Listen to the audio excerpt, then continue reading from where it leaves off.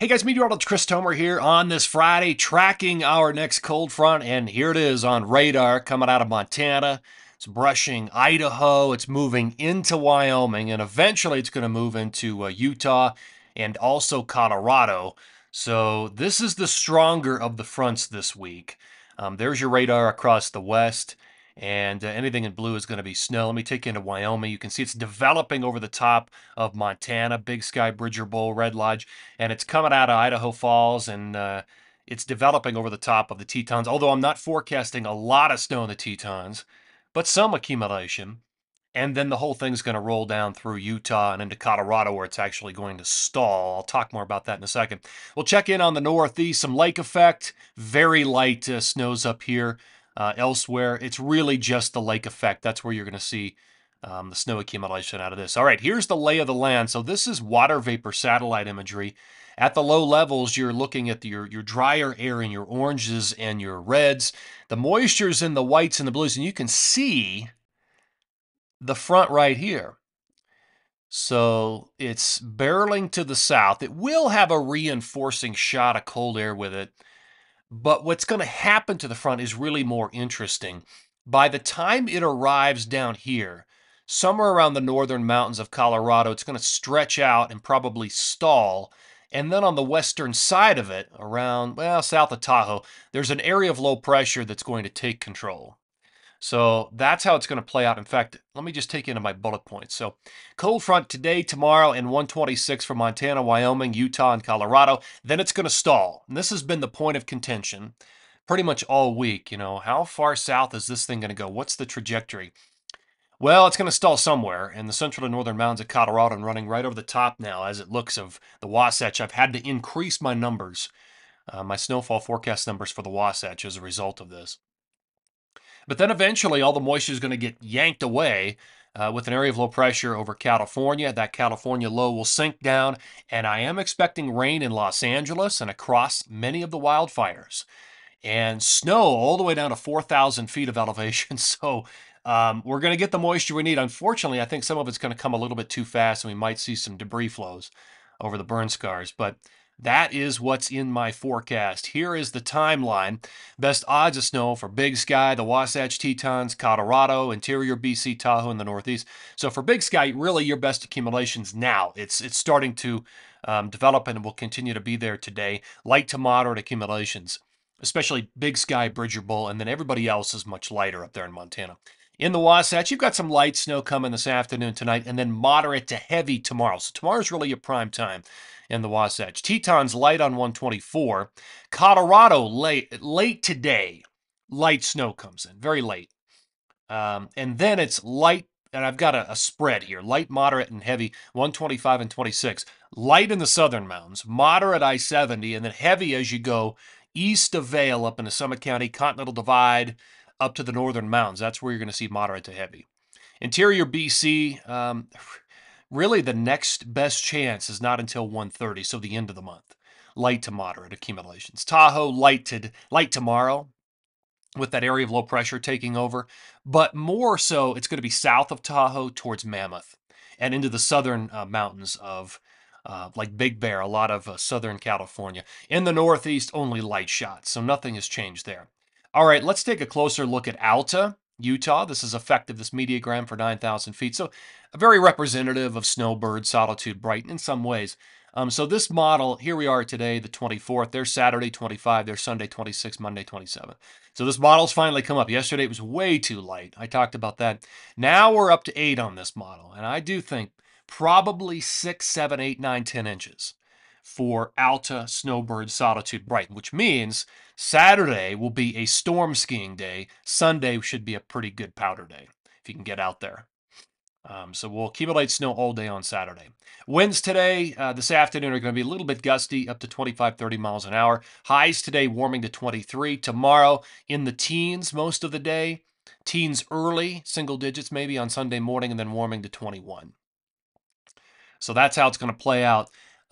Interesting here, I also wanted to point this out. With the snow production, the winds come out of the west-northwest initially, and then they shift to the south. So we're going to have to see what effect that has on the orographics across the Wasatch.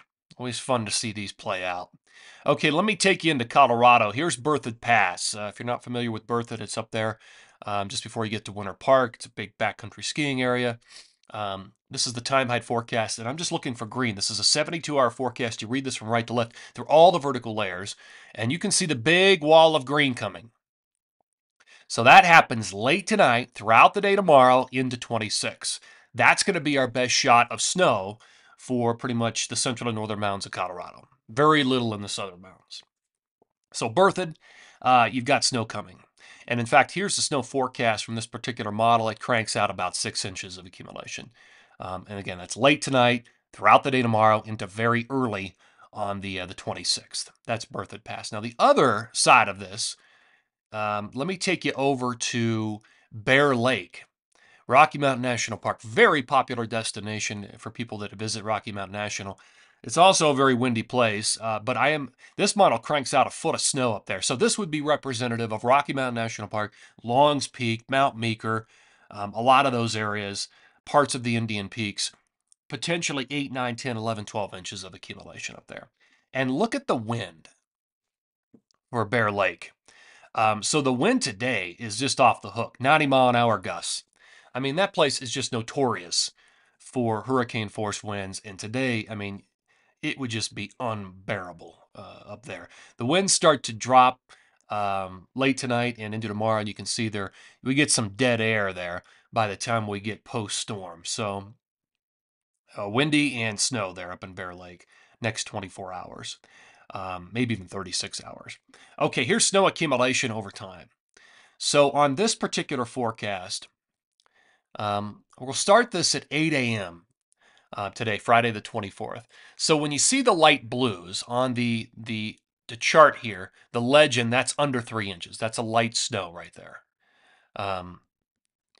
Now, if you were seeing any of the greens represent over 3 inches, basically 3 to 6 inches of accumulation. And if you see the yellows, that's over 6.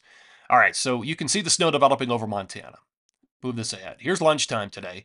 Snow developing over the Tetons, Yellowstone, the Laramie Range eventually, the Bighorn Range for sure. And then it drops down through Hagaden. There you go into the Snowy Range, Laramie Ranges. And then here we are by late today. You can see the snow developing across the central and northern mountains of Colorado. And early tomorrow morning, it's 5 a.m. on Saturday, snow is racing south through Wyoming and developing over the central and northern mountains of Colorado, snowing over Denver in the Front Range. So we're going to get snow accumulation over I-25. Keep that in mind if you're going to be driving that. Here we are by lunchtime on Saturday. Look at the green popping up. You know, that's that Bear Lake, Rocky Mountain National, Cameron Pass district. Some of the Front Range high peaks are going to get on that 3 to 6 inch range. And so at this point, you can really see how the pattern is shaping up. You got snow over the Teton, snow over the Wasatch, the high Uintas, and notice it's on a diagonal. It's on a line. That's the cold front stalling over the central and northern mountains, in particular the northern mountains. Well, what's going to happen is watch what happens over time. A lot of the energy, and it's going to continue to snow here. Here we are by late on Saturday. Snow continues over the central and northern mountains of Colorado, Denver, and the Front Range, the Wasatch, parts of Nevada. And then California starts to take over. Here we are by early on Sunday, the 26th. Snow developing light over Tahoe, but heavier down towards Mammoth. The low's going to take all the moisture. Here it is. It's grabbing it. Here's lunchtime on Sunday. Here we are by late on Sunday. There's the low spinning up over Southern California. We're going to see snow again down to 4,000 feet of elevation. And here we go by early. This is early on Monday, the 27th. Some decent snow is popping up over maybe 3 to 6 inches there, and some of the mountain locales, maybe even more up over the 14ers, potentially more. And that'd be rain for Southern California. Okay, so here we are by basically lunchtime on Monday. Now, eventually, this low is going to eject out towards the Four Corners, southern Colorado, northern New Mexico, and then we'll start to pick up some better accumulation in those areas. But that's just a matter of time. This takes us through early midday on the 27th. My official forecast, all of today through the 26th, so just through the 26th, in the Wasatch, I brought the numbers up, 5 to 10 inches. So your higher end amounts up there in Alta, Snowbird, Solitude, Brighton. Up in the Tetons, about 3 inches will probably do it. 4 to 5, Bridger Bowl, Big Sky, about an inch for Hugoton and Red Lodge. Less as you go up towards northwest Montana. And I don't have anything for BC, Alberta. You're going to have to wait until the end of the month. Hate to say it. Zeroed out in the Pacific Northwest, but, and I wanted to speak on this, the pattern for late in the month and the first week of February is looking really active across the West, the Pacific Northwest, BC, interior Rockies. The flow looks rich and the jet looks strong. So these, where they're all zeroed out now, where I've got zeros, those numbers, I mean, they're going to go up big. I think that's going to be the case once we get there. So it's a waiting game. A little bit for the Sierra. In Colorado, mostly in the central to northern mountains, especially Vail East and then north, we could see 6. I've got 6 up there at Loveland, A Basin, Winter Park, 10 to 12 through Rocky Mountain National up to Cameron Pass, Eldora. About 8 up there in Steamboat, but probably 10 to 12 up on Buffalo Pass. And very small numbers down in southern Colorado. Western Slope up there in the West Elks, probably 3 to 4 inches. Crested Butte, Aspen, Snowmass, and the Highlands, and a couple for the Grand Mesa and Powderhorn. All right, up in the Northeast, no change really from yesterday. 1 to 2, maybe 3 inches of accumulation through the 26th. The lake effect over Snow Ridge will start to increase beyond the scope of this forecast. I've got 3 there through the 26th, but then the numbers go up as the lake effect really kicks in beyond this. All right, guys, we'll end on the big western map here. We've got snow coming. The front is barreling to the south, so the numbers will start to tick up between today, tomorrow, and the 26th. Thanks for tuning in here. Always appreciate it. Take care and have a great day.